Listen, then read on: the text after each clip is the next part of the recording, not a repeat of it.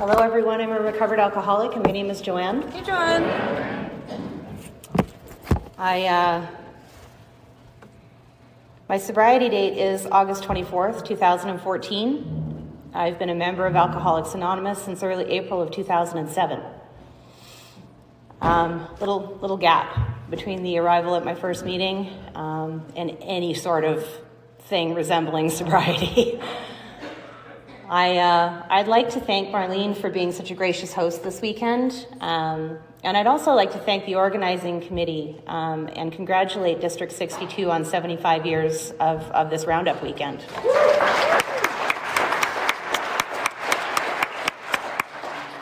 We all get to show up and have pancakes and sit and listen to speakers and drink coffee and have fellowship, but I know that an event of this nature takes months of committee meetings, arguing, making of amends, coordinating, practicing of principles, in an effort to put a weekend like this together so we can all show up and be together. And what a weekend to be together after a few years of not being able to congregate and be in person. So thank you to everybody, from the concession workers to the people working the literature table all weekend. Thank you for giving your time for Alcoholics Anonymous and for our great fellowship.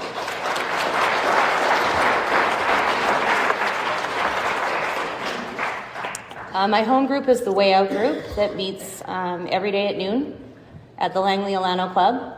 I am a sometime hanger-on at the Keystone group. My current service position is I'm the district committee member for my home district, District 43. And I'd like to say a special thank you to my fellow DCM, Janie, for District 62. So it's great to have met some people from general service in person this weekend. In addition to general service, one of my most treasured service positions is helping to facilitate a big book study in Langley every Wednesday night. Alcoholics Anonymous has taken me to places I never thought I would go. Alcoholics Anonymous has given me back, well, I was going to say given me back a life. It's given me a new life. And we've heard a lot about that this weekend from many speakers, for the people who got up and shared at the open call meetings, to Tony last night, to Joe on Friday night. I didn't get to hear Joe speak. I had to work on Friday, so I drove up here Friday evening. But Joe is a little brother to me in this fellowship. Tony is a big brother to me in this fellowship. I know their stories well, and I know their love of Alcoholics Anonymous, and I know how well they carry this message.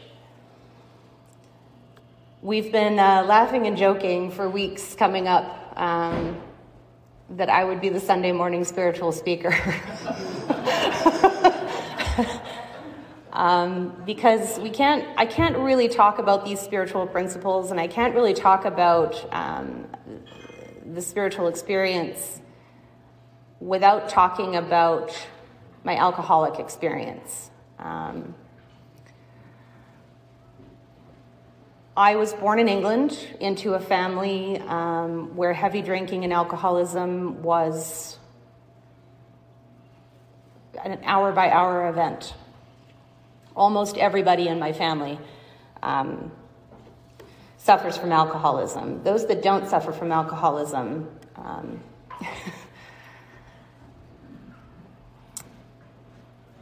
those that don't suffer from alcoholism deal with the trauma of dealing with those that do.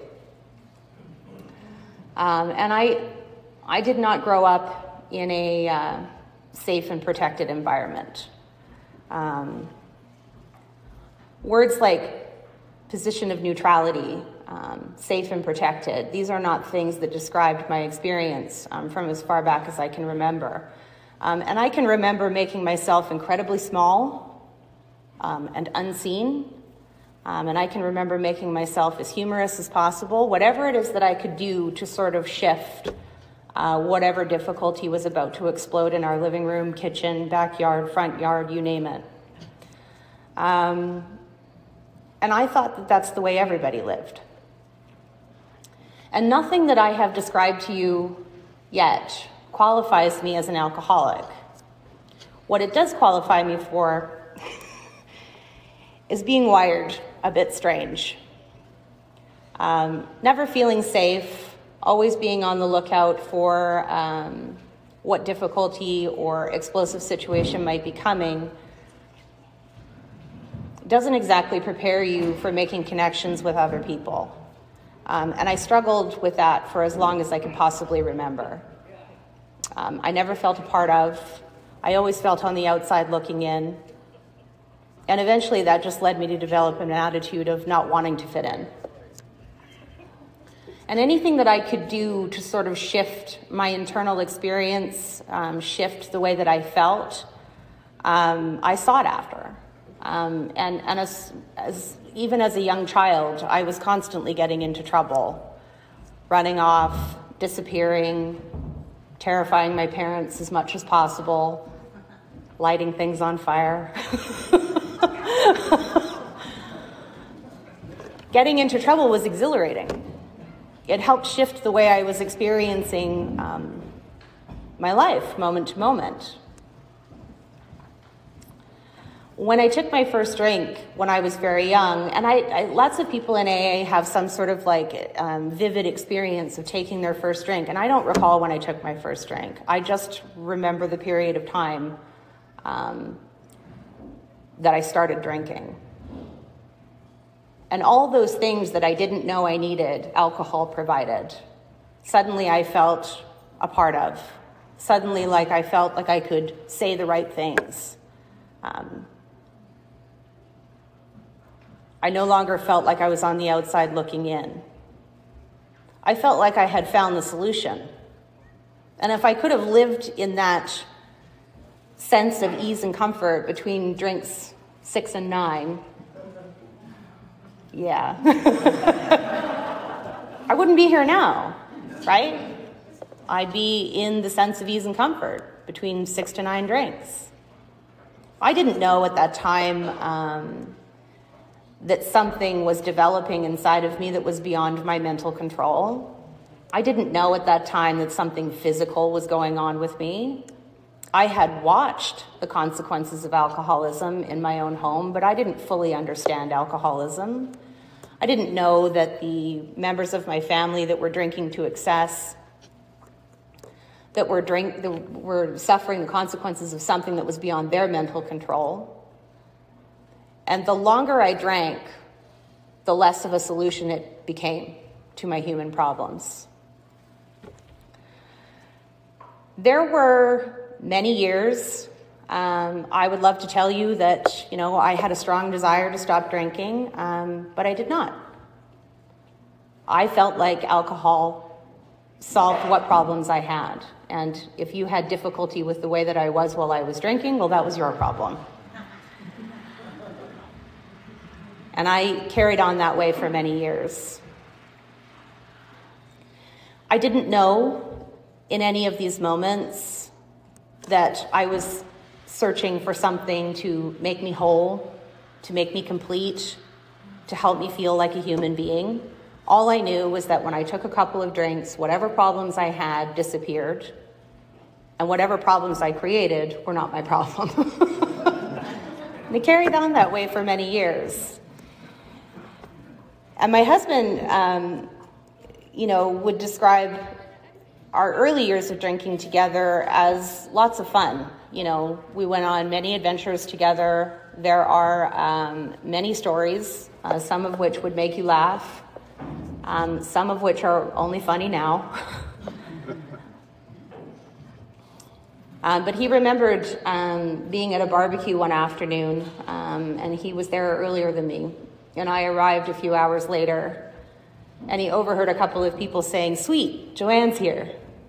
And there were a couple other people saying, "Ugh, Joanne's here." The first group were my people. There are stories of, me falling off my bar stool, splitting the back of my head open, refusing to get into an ambulance because they wouldn't let me bring my beer. I had just paid for it.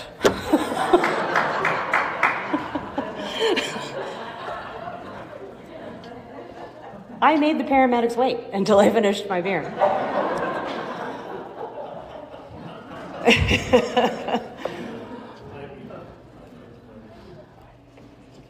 I came to Alcoholics Anonymous in 2007 after my drinking had ceased to become anything resembling fun.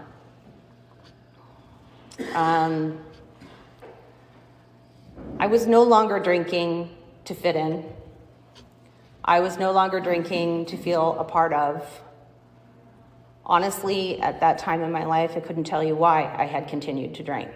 It was not really serving any sort of purpose. It had provided a solution, and it was a good solution, until it was no longer any solution at all. And you would think that somebody engaging in drinking that's not providing any sort of solution, but is creating more problems than solutions, would just simply decide to stop, right? And we say, many times throughout these big book studies that describing the problem of alcoholism, we compare them to other things, that alcoholism is this twisted source of thinking that parallels our sound reasoning, right? Where we can apply our sound reasoning towards, let's say, a food allergy, where you ingest something and you experience terrible, awful consequences in the hours following ingesting that food, you would just simply decide not to pick that up again. Why can't we apply that sort of sound reasoning when it comes to the first drink? And herein lies the first several years I came and went from Alcoholics Anonymous. And people would say to me, get a home group, get a sponsor, get a service position. I got a home group, a sponsor, and a service position more times than I could count. I walked all the way to the front of the room from the back of the room to grab a 24-hour chip more times than I could count. There were periods of time where I would have done anything to change my life.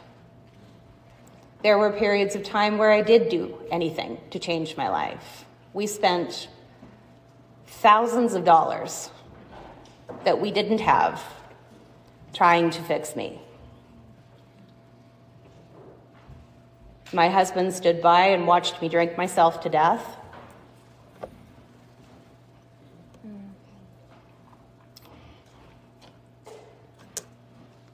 That level of powerlessness is terrifying.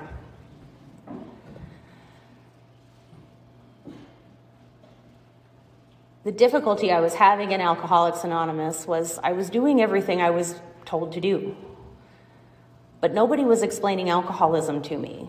So I was applying a solution as if it were a checklist. Get a home group, get a sponsor, get a service position. And I would do this over and over and over and over and over again. And all I got was drunk. And I started to think, perhaps maybe whatever was wrong with these people is not what's wrong with me. And this is the difficulty I had in the fellowship, was I would look at you, shiny, clean, joyous, free, happy, and I was not experiencing any of those things. I would shift my circumstances to try to fit in, hoping that that might work, change the color of my hair, wear nicer outfits, brush my teeth.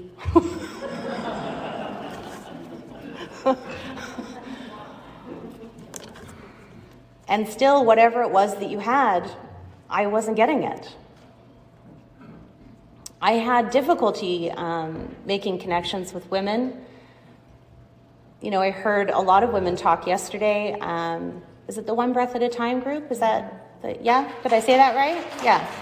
I was here for your meeting yesterday. I can't explain to you how important the service of connecting with other women is, providing a meeting that's open to women. Because when I came to Alcoholics Anonymous, it seemed like women were all in step groups, but you had to be invited. And nobody really wanted to invite the drunk girl at the back of the room who still had puke in her hair and didn't brush her teeth. You can't imagine why, right? In 2012,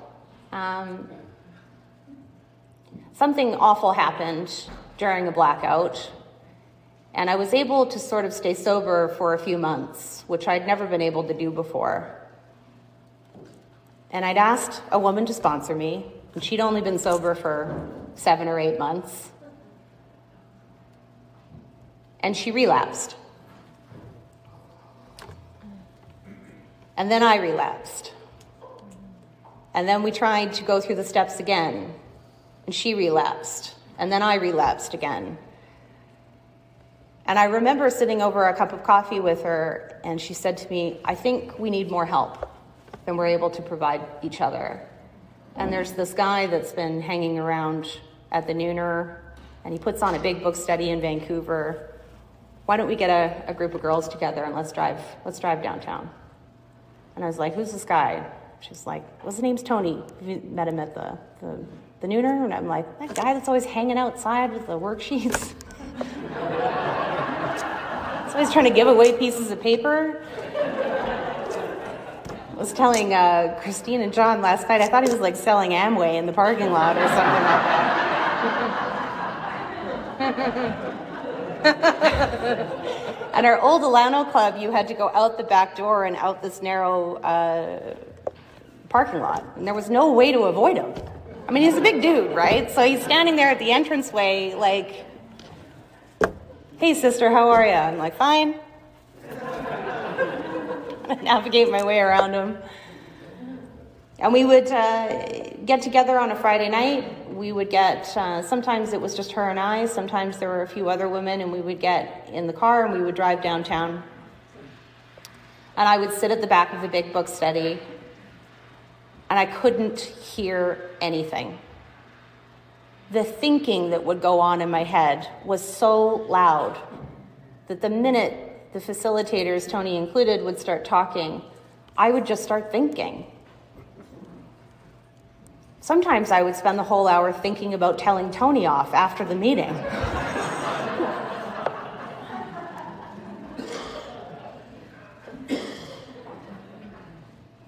But there were moments in those hours where I learned about the allergy, and that made good sense to me. It suddenly described why I drank the way that I did once I started. And from that, I got the idea that if I just stayed away from the first drink, and if I just decided not to pick up that first drink, I wouldn't trigger the allergy, and I wouldn't suffer the consequences of my excessive drinking. And I thought, why didn't I think of that before? I just won't drink. And I would go back to the meetings in my local community, and I would hear just that, just don't drink. Okay, I can do that. I just won't drink. And I was able to put a few months together, the awful traumatic experience of the last drink, coupled with the principle of not picking up the first drink. This is the solution to alcoholism, right? I didn't need a book. I don't need a big book study. I don't need to listen to Tony.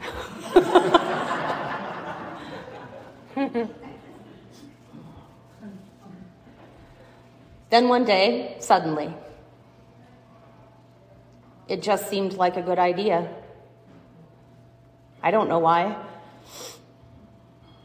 I mean, I probably had a list of reasons why later, right? We like to do that. It was the job. It was the husband.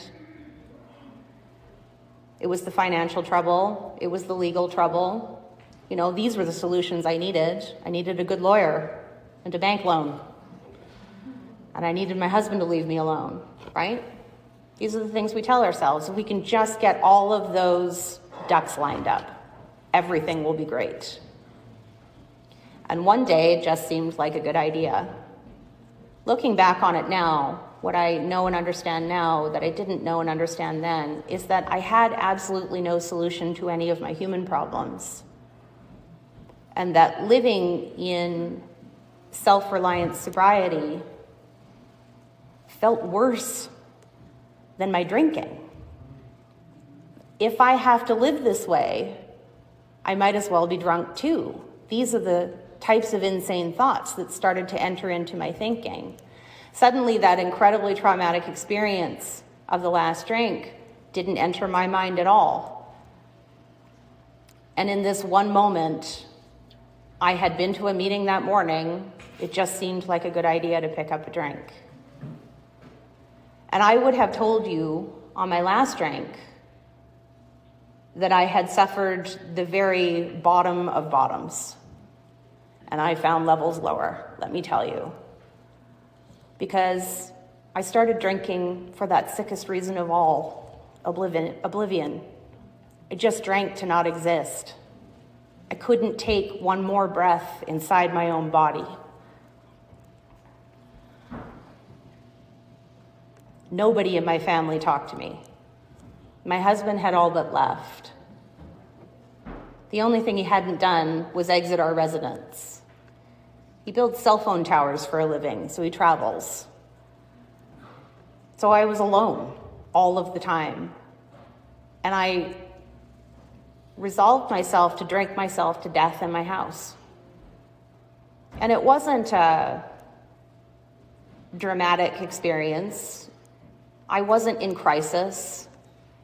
It didn't feel traumatic. It just seemed reasonable that I should just die, because I just had nothing left to live. Like, there's just nothing inside of me. When they use terminology like spiritually bankrupt, I feel that. I experienced that, where you just have no place, no position, nothing. And I ended up having to go on the road with my husband because he was terrified he would come home and find me dead in our house. And I took a couple of road trips. I drank continuously through those road trips. I caused him extensive grief. His entire work crew were intoxicated for weeks on end with me because when I get drinking, everybody drinks too much.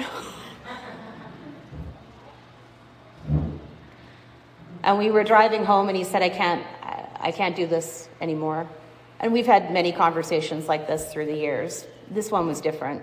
He was completely and utterly disengaged from the situation. I could tell he felt nothing. And this is the story of alcoholism, right? Completely robbed of any life worth living. But anybody who was in direct contact with me was also robbed. I often think what that must have been like for him. I didn't have the capacity to think beyond myself back then. I couldn't have, even if I'd tried. And I thought, that's it. It's over. I can't go on one more day. And something deep down within me said, go back to AA one last time. And I thought, okay, I'll go back to AA, and if it doesn't work this time, then I'll end it. And I meant it. I didn't go to any meetings. I phoned somebody that I care and trust who was attached to the Big Book study, and I said, I can't even safely tell you that I want to recover or that I want to be sober. What I can tell you with certainty is that I want to die. And she said, meet me outside the Alano Club in 20 minutes and pick some stuff up from me. And I met her outside the Alano Club, and she handed me the worksheets that I had been avoiding for 4 years.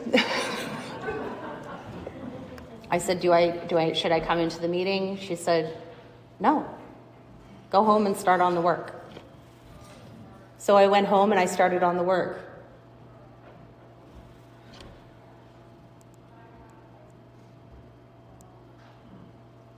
Going through those worksheets, going through the book, having somebody talk to me about alcoholism, really for the first time,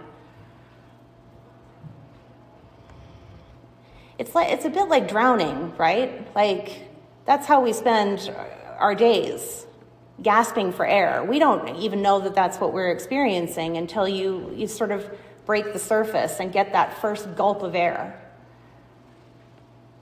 The idea that the allergy was not the entire description of the problem of alcoholism, it was like, what meetings have I been in? Why had I not heard this before? Why had nobody explained to me that I had this curious mental twist that ensured I had no sound reasoning around the first drink? And that only at certain times, right, I wouldn't be able to say no. That I could spend weeks, days, sometimes months refusing drinks and feeling like I had the solution to alcoholism. And then suddenly, in some strange moment, whether I was in a good mood or a bad mood, whether everything was going my way, whether nothing was going my way, I would pick up that drink despite a strong desire not to.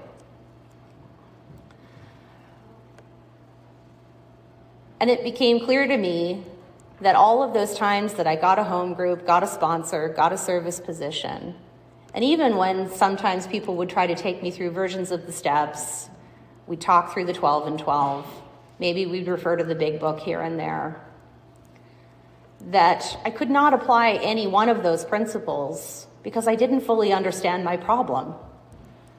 I thought I drank because I grew up in a tumultuous home.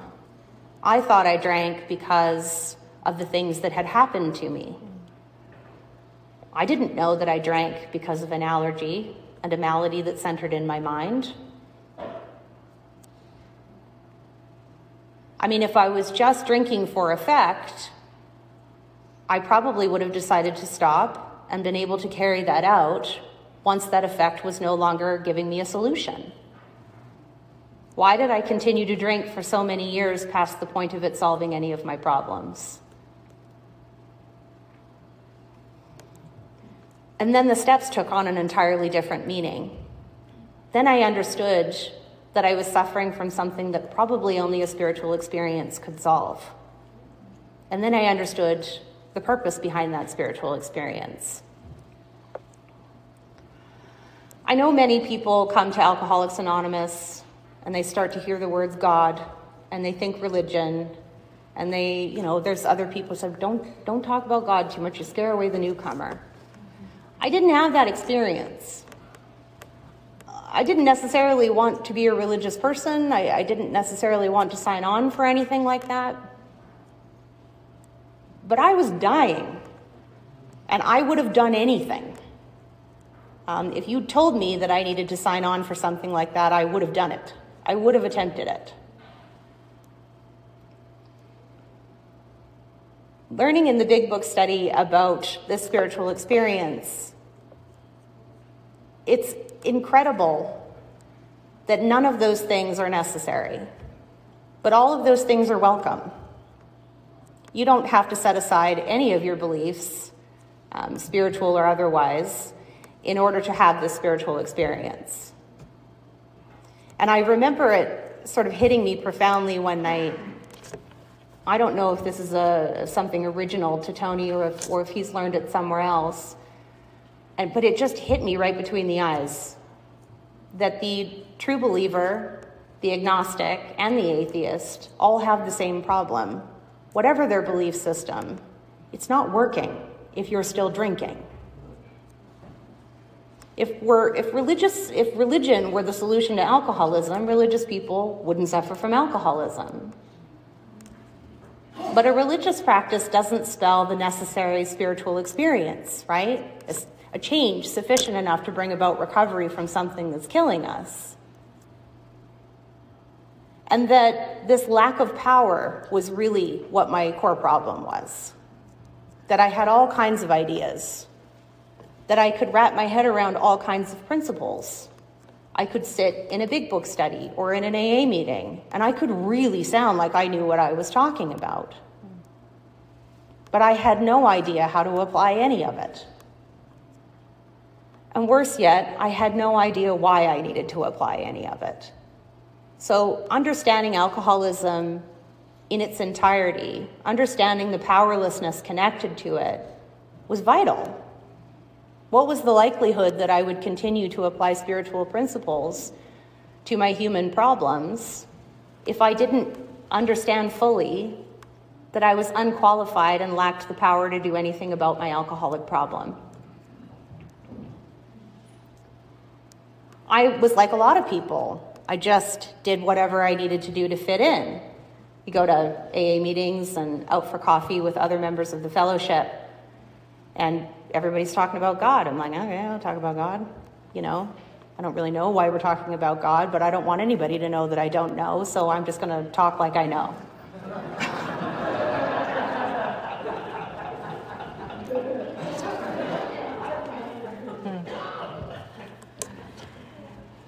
I'm a used car salesman, so I'm very good at that.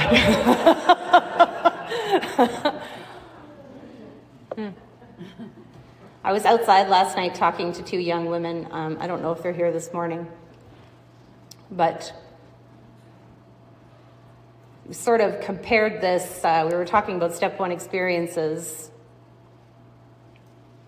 And we sort of compared this to a nuclear reaction.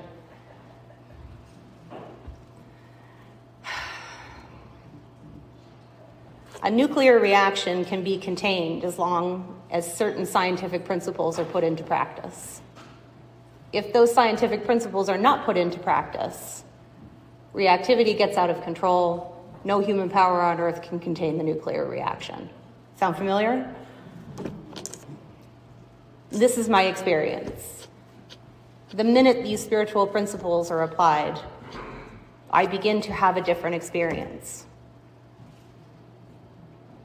The problem was that I was sitting around talking about spiritual principles and I wasn't applying any of them because I lacked the humility to say to anybody that I didn't know how.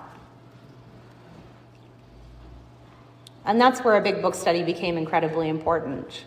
Big book study workshops provided a safe space to be sponsored by other women. Big book study workshops provided a safe space for me to compare what I was being told by what the book had to say. And what the book had to say was incredibly important. And it's what I had been missing those 7 years in Alcoholics Anonymous.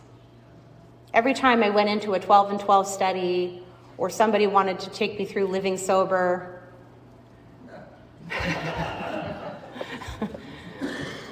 I thought I was doing the things necessary to create the change sufficient enough to recover.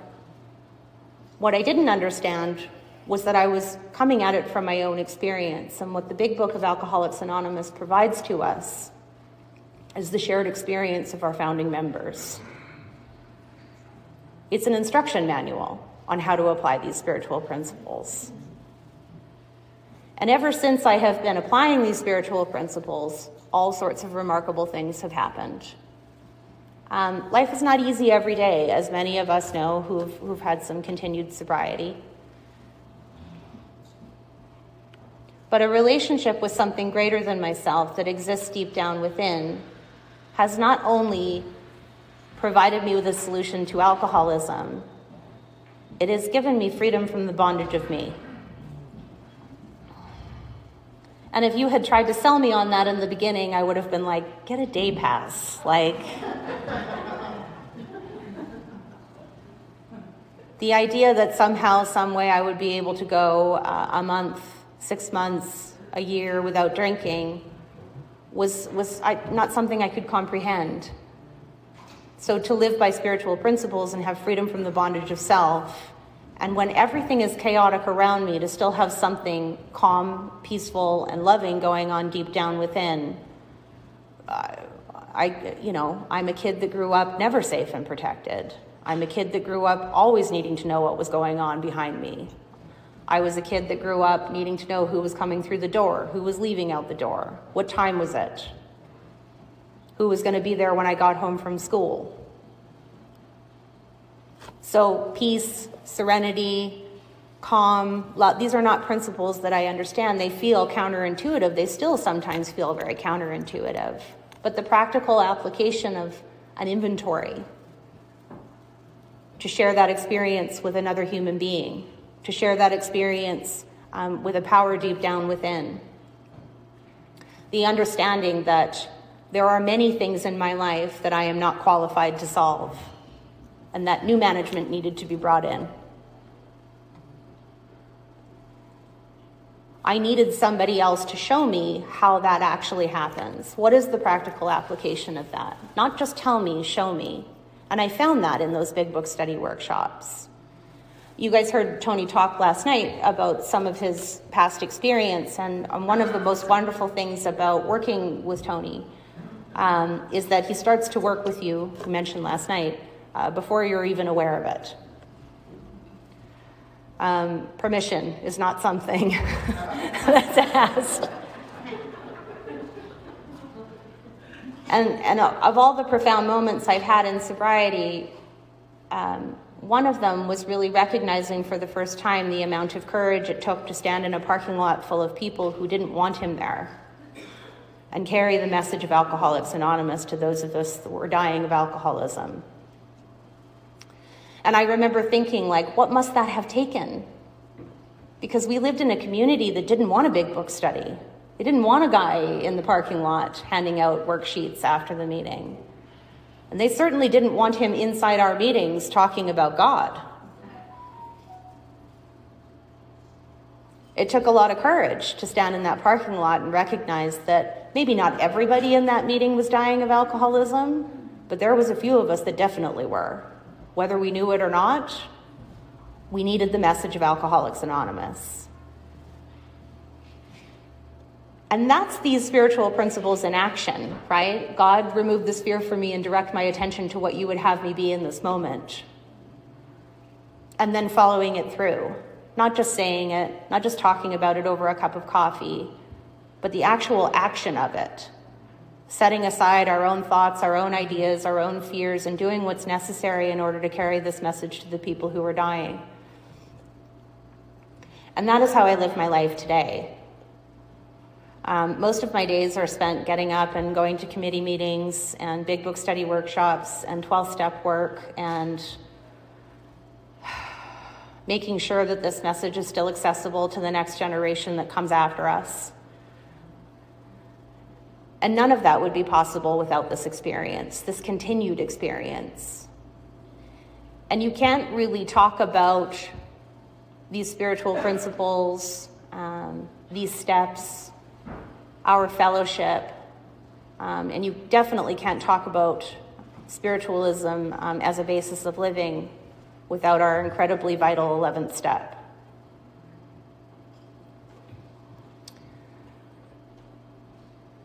I think a lot of what we miss in spiritual practice is the understanding of what goes on in our thinking.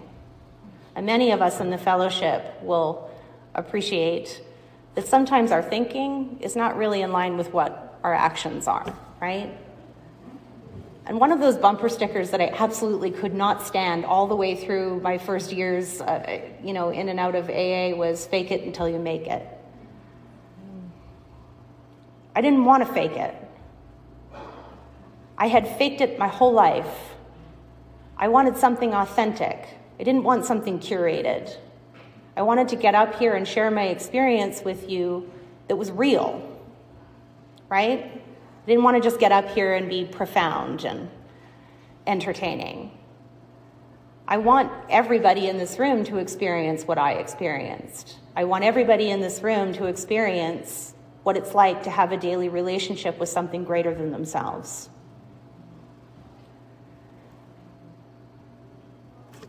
The big book study, and Tony touched a little bit on it last night, did something that I'd never really been told or shown before. It took me all the way through. I was practicing the 11th step before I went on my very first amends. And that might sound backwards, right? Aren't you supposed to at least get started on step 9 before you start on step 11? And I can't imagine how those amends would have gone without the principle in the 11th step. Like I said earlier, there are many things that I am powerless over in my life. The ability to be able to outgrow fear, to overcome these resentments, to set aside my own thinking, to bring into my daily activities what God would have me be in any given moment was vital if I was going to get in my car and drive to somebody that I formerly hated, or drive to somebody who hates me, and try to clean up the wreckage of my past. How could you possibly suggest to somebody to go out and do some of the things that we need to do in order to recover unless we have this connection, unless we have gone through this practice before we set out on our day of bringing God's will into all of our activities? And God has shown up in my life in many beautiful ways. And I remember 7 or 8 months sober driving to a particular amends. Actually, I'll back that up a little bit. I remember looking at this particular amends on my list.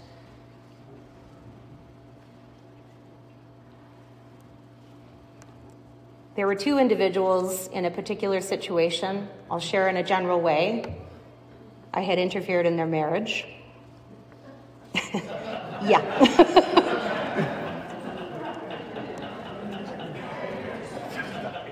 Yeah.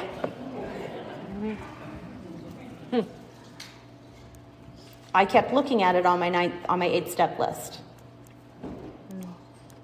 There was a desperate need within me to clean up this mistake. But I intuitively knew, because of the 11th step, that I needed to pause, because if I had tried to get in contact with either one of them, I would have caused harm. If I'd contacted him, it would have caused her harm. If I'd contacted her, it would have caused him harm. There was no way for me to initiate contact with these people to clean up the wreckage of my past without causing harm.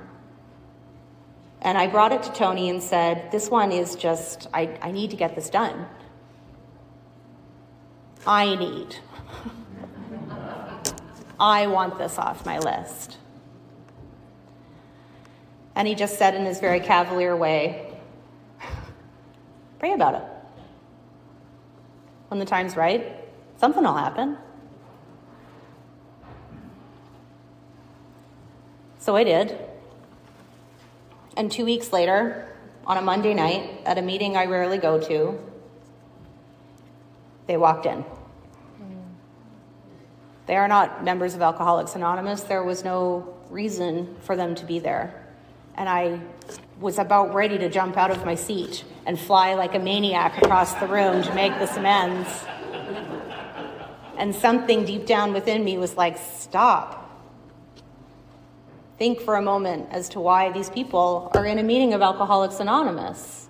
Maybe one of them is here because it's their first meeting of Alcoholics Anonymous and they don't need a lunatic from their past running across the room to apologize for something incredibly painful. And so I paused. These are 11-step principles. These are these principles in action. And I waited. And the meeting ended, and I stood up out of my chair, and I was prepared to leave without making any contact with them. And they made eye contact from across the room, and the body language was okay. And so I slowly crossed the room and said hello and got some preliminary information that, she wanted to check out a meeting for whatever reason. And I did not in that moment make the amends. What I did do was give her my phone number and reassured her that if I could be of any service or any help, or if she had any questions about Alcoholics Anonymous, I would be happy to provide them if I could. And if I couldn't provide those answers, I would definitely put her in contact with somebody that could. And we parted ways. And 5 days later, she sent me a text message and asked me if I would come to her house and talk to her. I got in my car, and as I was driving to the agreed time and place at her house, every fiber of my being was telling me to turn around. Everything. My mind was spinning, trying to come up with excuses to avoid this situation. Just call her and tell her you're not feeling well and you need to do it another night. Don't go. Every fiber of my being. And some of us might have been, oh, that's God's will, doesn't want me to go, right? And I took a big deep breath and I said, God, remove this fear and direct my attention to what you would have me be in this moment. And I probably chanted it 30 times and my phone rang while I was driving and I answered it and it was a sponsee who had relapsed. And I immediately knew where my attention needed to be. And we talked for the next 15 minutes. And before I knew it, my car was in her driveway. And by the time I finished the phone call with another alcoholic who was in crisis, I felt ready. And I went into the house and we talked at length and I made the amends the way our book instructs us to, without expectation of forgiveness, without any expectation whatsoever. I told her the truth, that she was not crazy, and that I had actively tried to make her think she was. And the relief that washed over her face was something I will never forget. And I would have never made it there that night without our 11th step. At the end of our conversation about our past, she shared with me about her drinking. And a 9th step turned into a 12th step. And a 12th step turned into a 1st step. And I got to explain to her the problem of the allergy. And I got to explain to her the problem of the malady that centers in the mind. And I watched the light return to her eyes right then and there, at the idea that she had been suffering from something beyond her control, and that she might actually be able to apply a solution to it that could work. And that that solution was not her. And that it could be found in the rooms of Alcoholics Anonymous, over cups of coffee and big books, and in big book study workshops, and it was accessible to her anytime she would like it to be. I have so many stories like that over the past 7.5 years. Every day is a day where we must carry God's will into all of our activities. God's will doesn't always feel light and airy and pink cloud-like. Sometimes it's terrifying. Sometimes it's messy. Sometimes it's driving to places you don't want to go. Sometimes it's setting aside your thinking and really trying to find that intuitive thought and trying to follow it. And if we can apply these principles and experience the outgrowing of fear, the overcoming of resentments, freedom from the bondage of self. What an incredible thing to be a part of for somebody who wanted to die 7.5 years ago. I fully understand now that it's the application of these things in our daily life that ensure our continued sobriety and our continued relationship with something greater than ourselves. Everything is about my spiritual condition now. It's not about whether I'm feeling well. It's not about how much money I make. It's not about where I go or what I do. It's about where I put my energy. Am I putting my energy into what it is that I think I need? Or am I putting my energy into this relationship that provides me with everything I need? This relationship has not once let me down. There are a list of things that I want. A list. We're human beings, we want. If I follow and apply these principles, I'm provided with what I need. I am not an expert on what I need. I am still not an expert on what it is that I need. I have been provided with things and experiences I wouldn't have sought after myself. And that's the beautiful result of a relationship with God.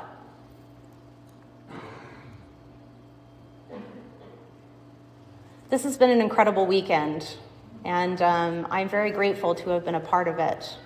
There are many of you that I've met on Zoom. It's been fantastic to meet you guys in person.